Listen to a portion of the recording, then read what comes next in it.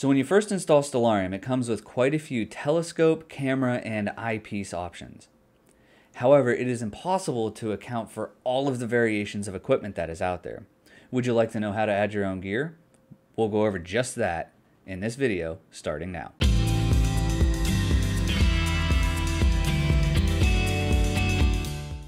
Hi there, my name's Dalen. Here at Astro Escape, we go over all things astrophotography, starting from the very beginner level and working our way up from there. If you're new here, as you're watching, if you like what you see, please consider subscribing. Let's get into it. So as I mentioned, Stellarium comes with quite a few options already built in. Fortunately, it's very easy to add your own gear. But before adding your own gear, go to the manufacturer's website for each piece of gear you want to add in and get certain specifications. Now, quick tip about that before you go into it. For telescopes and eyepieces, there are only a few manufacturers worldwide that actually produce the hardware. It often gets rebranded under different brands. So for example, this Zoomel 30mm eyepiece is actually made by GSO. And if you compare them to the GSO website, it looks exactly the same, just with the different branding on the eyepiece itself. Now, if you look at the website too, it gives us the correct specifications that we're looking for.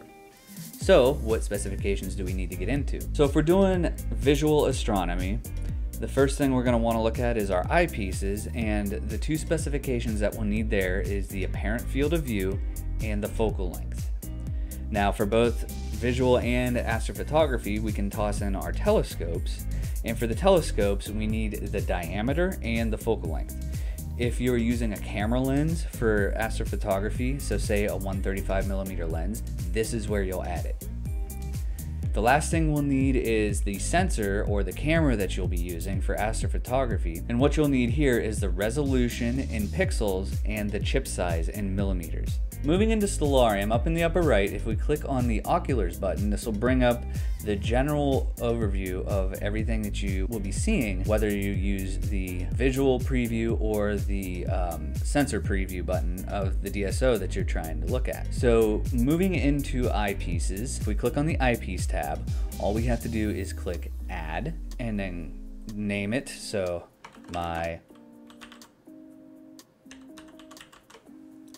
So say we name it my eyepiece, all we do is we put in the apparent field of view, so let's say it's 48 and this is a 25mm eyepiece, and that's all there is to it. You just hit enter. Very simple to add. Hitting enter saves it, so there's no save button, and that's basically it. It's very simple to do. So if we want to move on to telescopes, we don't go to the lenses tab. The lens tab is actually for Barlows, and we're just going to ignore those for now. So let's go over to the telescopes tab. So let's say we wanted to add the Dobsonian that I have. So if I click add, scroll down, and then just say 8-inch Zoomel Dob. Okay. So I know the focal length of that thing is 1200mm and the diameter is 203, and that's it. Now, one thing you're going to want to watch out for if you're using a Newtonian reflector or a Dob, you do want to make sure that you have the correct flip buttons checked based on what you're using. So if you're using a Schmidt or anything like that, just make sure you have the correct flip added in. But if you're using just a refractor, then you don't need to worry about the flip. But anything with mirrors in it, you do need to worry about it. The other thing you're going to want to take into account is what mount you're going to be putting it on. So if you do have it on an equatorial mount, check that box. Otherwise, it'll just be alt ads. And really, that's all that is. Now my 8-inch Dob is in there, so whatever you added will be in there as well. So if we're doing astrophotography, we do want to add our camera. So let's go to the sensors tab. Now, the first thing that you're going to want to pay attention to is if you're using a DSLR, a lot of DSLRs have pretty much the same chip size. So my Canon T7i, which is what I'm shooting this on, actually has the pretty similar specs to the Canon 80D here. So I don't really need to add it. So if you already looked at the manufacturer's website and then you come in here and see that the sizes are pretty much the same, then really all you have to do is rename the camera. However, say you got a ZWO camera and wanted to add that in. So you click add just as before, and I will click on the ZWO since I already have it here. You add in the resolution in pixels and the chip width in millimeters. Now, if you're using an older version of Stellarium, it will ask you for the pixel size in microns. We don't need to do that anymore. If you update your Stellarium to the newest version, it actually does that math for you. So you don't need to find it anymore. And I know that some chips are hard to find. So if you just update your Stellarium to the newest version, you don't have to do that anymore. All right, and that's all there is to it. We can go ahead and just close out that window, and let's take a little bit of preview with that daub and that 30mm eyepiece that I put in here. So the first thing we have to do is actually click on an object. So let's click on that star right by the Orion Nebula, and then click on the visual. So here it already has like a Celestron Luminous 10mm. Let's go ahead and first change the telescope to my 8-inch daub. So there is my 8-inch daub, and then let's change it to that, 25mm eyepiece that I put in here. I thought it was 30, but nope, it is 25. Oh, there we go, my eyepiece. And this is what the Orion Nebula would look like through that eyepiece. Now moving on to the sensor stuff.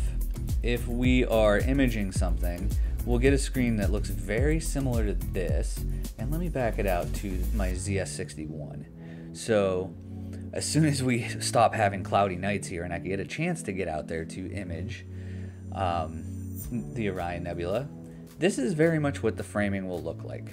However, say I don't like that it's laid out like that and I want to spin it just a little bit. If you look at this rotation bar here, you can go ahead and change your field of view. Most mounts allow you to rotate the camera on it, so you don't have to base it on what Stellarium does for you. But this gives you an idea of what things look like when they're framed up. So let's say that I wanted to image Andromeda. This is what it would look like. And again, let's say I don't like the way that this is set up, so we can just rotate around. So I do have a quick question for you, and I want to know down in the comments, what piece of gear are you adding to Stellarium? And did it look kind of how you thought it would? If you found this video helpful, please do that little comment for me, and then subscribe, and then maybe hit that little notification bell so that way YouTube does tell you when I upload the next video. I want to thank you for watching. Clear skies.